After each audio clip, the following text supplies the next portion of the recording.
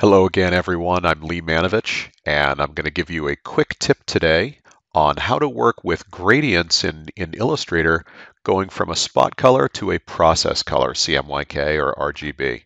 So let's get going here.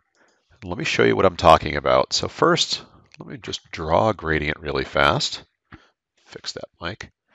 And if I go over to my gradient here, first thing I'll do is I'm going to do a gradient from one spot color to another spot color. Okay, so in this case, oops, in this case I have this gradient here. It's going from, you can see, Pantone 7404 to Pantone Orange 21. So it's a yellow to orange gradient. Looks pretty good. That's great. All right, everything works fine there.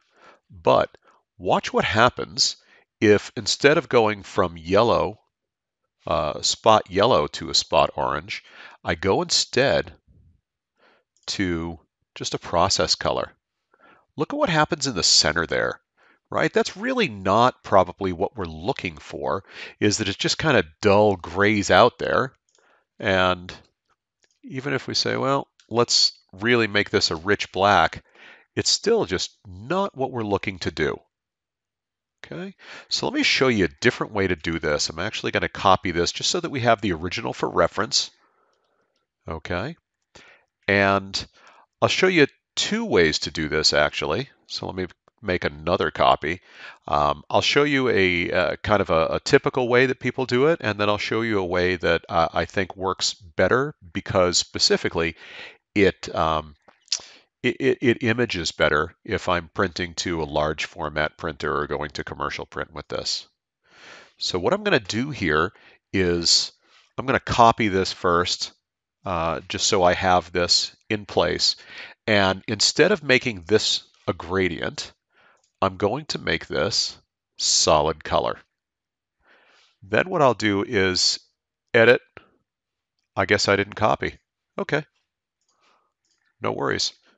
Copy and paste in front. That'll put it directly on top of where it needs to go. And in this one, I'll go ahead and make this a gradient. And I need to go in the other direction here. So let me go change direction. Okay, now as you can see here, this isn't exactly working out as planned, right?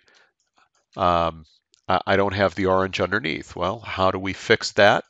The typical way to do that is we would do like maybe an overlay. No, I'm sorry, multiply in this case, and I get that gradient. Okay, now that looks great on screen, but watch what happens when I go to save this file as a PDF, which is how I would want to save it, and I go to summary. This file contains spot colors and transparency. This may produce unexpected results if converted to process outside of Illustrator. That's a really, really common problem, and it's an issue that a lot of RIP softwares have.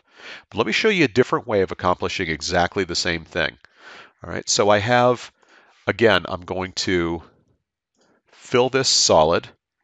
I will copy. I will paste in front. I will make this a gradient again. Where'd my, there's, okay. And let me reverse my directions, and I will make this solid black. But now, watch what I'm going to do. This is kind of cool.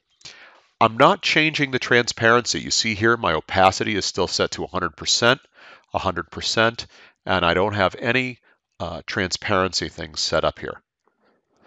So what I'm going to do is I'm going to go to Window and Attributes, and I'm going to set up here Overprint Fill. Now, I've spoken about overprint in previous videos that I've done, but that's going to keep what's behind still visible and still printable in the finished product. So I'm going to go ahead and hit Overprint Fill here. Okay. Oh, yeah. RGB documents overprinting only affects spot colors. I did design this in RGB, but watch what happens now. View, Overprint Preview. I have exactly the same thing, right? I have that nice rich thing here, but Because this is set to overprint and because all of the major RIP softwares are going to support overprint just fine, this is the end result.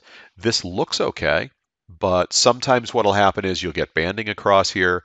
Sometimes there will just be a hard line, especially if I don't set up this gradient to be the full length. If I do a gradient that kind of goes like that, um, right at this point right here, I'll actually get a hard line when I go to print this. But if I do the same thing here,